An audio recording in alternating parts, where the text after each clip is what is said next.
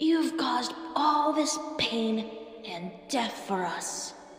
So, we thought we'd return the favor.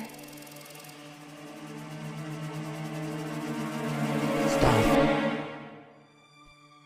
Death is too good for him. But death is exactly what he wants. Isn't it, Mr. Afton? This is not death, but it is exactly what you deserve. If he is kept alive, we cannot rest. Like I said, death is too good for him.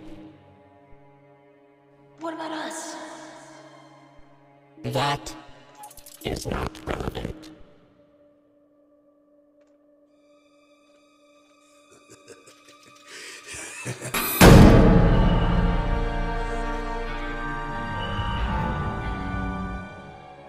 Whoa, didn't see that coming.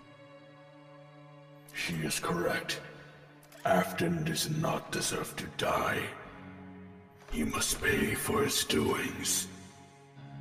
Oh, you guys, what's happened to you? We've been busy. Burning. But that's not the point.